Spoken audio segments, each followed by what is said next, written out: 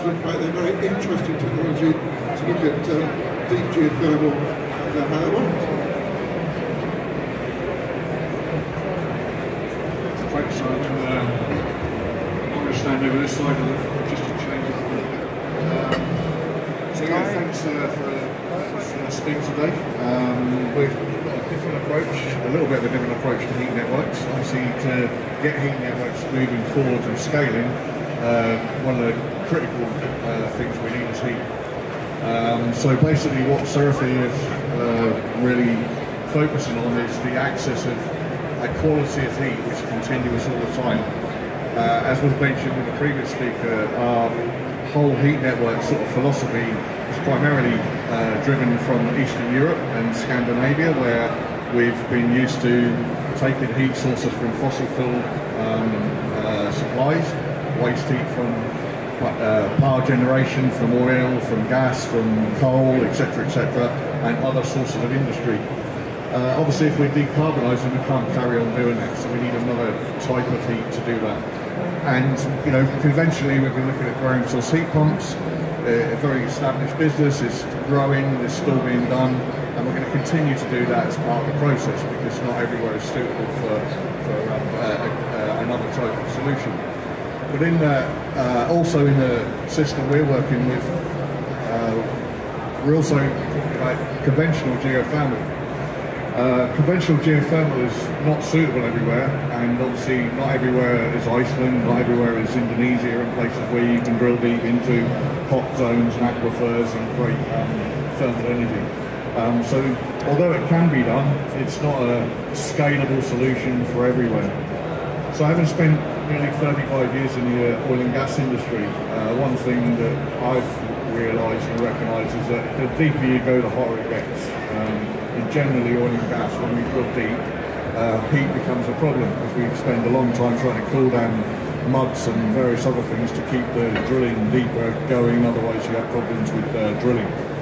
So what we've done is basically a combination of taking that technology into a step further for ground source heat pumps in drilling to depths of around 1,000 metres, 1,500 metres, 2 kilometres, which is more or less the average temperatures that, or the average depths we need to get to heat network temperatures, which is 40 to 60 degrees ideally to give us the temperatures we need for heating and for hot water. So they're the focus points for where we're trying to get to in this sort of, shall I say, next stage of revolution of heat network development. By doing that also, we then provide companies who are manufacturing heat pumps and energy storage systems and various other things a better quality of energy for them to actually use in the process, which reduces our coefficient of performance or increases the performance, reduces the energy supply they need to actually pump their systems or keep their systems moving forward. So it's an added benefit for their systems to keep that going forward. It increases by depth, but not only the temperature, it also increases the quality of energy. So if you look at a conventional ground source loop, we drill a well, we put a loop in it, we circulate fluids around a 40mm, 50mm tube, and that goes up to the surface. Our design is using a full system, what we call a coaxial design. So it's using a full bore of the well, fully cased. We flow down the outside of the well, we come back the inside of the well, and because it's running at a very low flow, so we're only flowing maybe a 1.2 litres a second in a fairly large borehole, the conduction is very quick. So the conduction actually goes right through very quick, and we get the full maximum benefit of that temperature at the bottom of the well back to the surface quickly. That increases the performance, it reduces the footprint, so the deeper you go, the less wells you need, so you can actually make projects work in environments where space is an issue.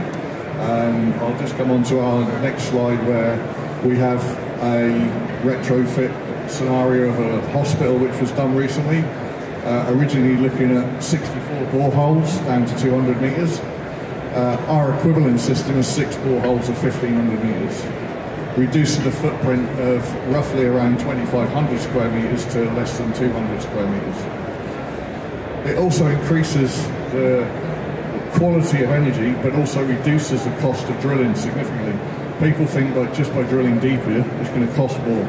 but it's not the actual case, because you're increasing the quality of energy, meaning you need less meterage. Significantly less in this particular case, by nearly half. We also then increase the temperature, meaning the heat pump coefficiency is increased and the system economics work a lot better. We're able to get costs down on commercial scale products to as low as 2 cents or 2 pence per kilowatt hour from an energy point of view, which is very, very low in this case.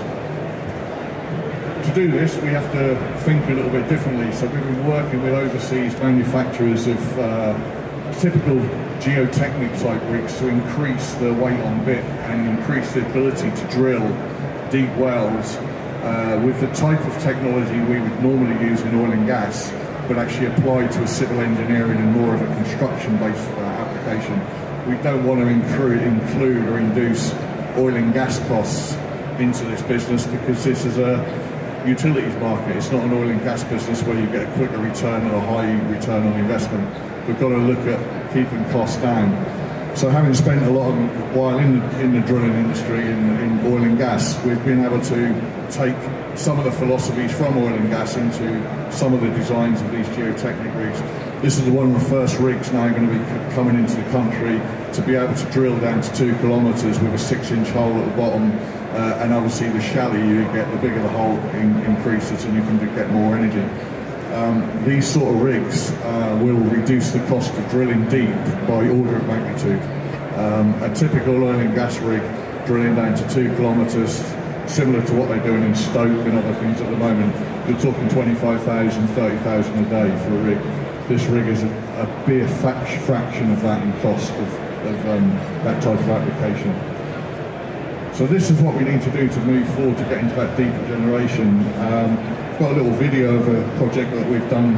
If we've got some sound, make sure. In 2023, CeraPhi Energy was awarded a match-funded grant from the Net Zero Technology Centre, a UK government technology accelerator platform designed to support innovation and technology.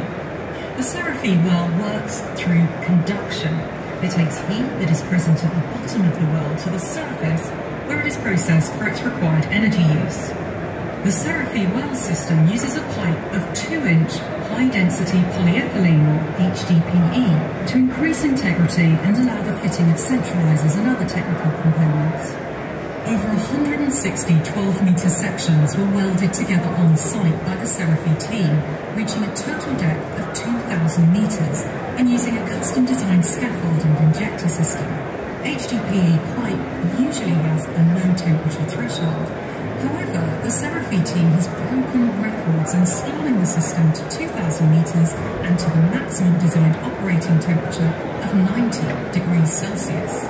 Once the desired depth of pipe installation was achieved, the wellhead was installed and the interconnecting surface pipework was connected to the CeraPhi True unit, another proprietary CeraPhi design.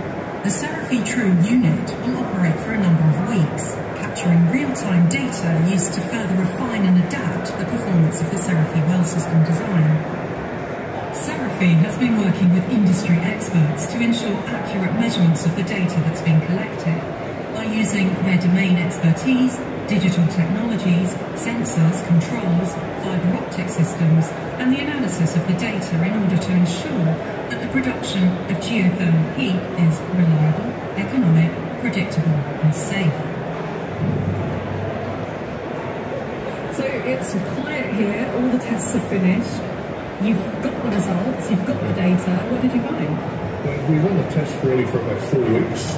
The first test we did for about a week was just to extrapolate and take as much heat as we could for the well to understand what temperatures, the maximum temperatures we were getting. We had a 30-degree delta, so we were at 70 degrees at the bottom and getting just around 42 degrees at the top. And then the second and third week we ran the system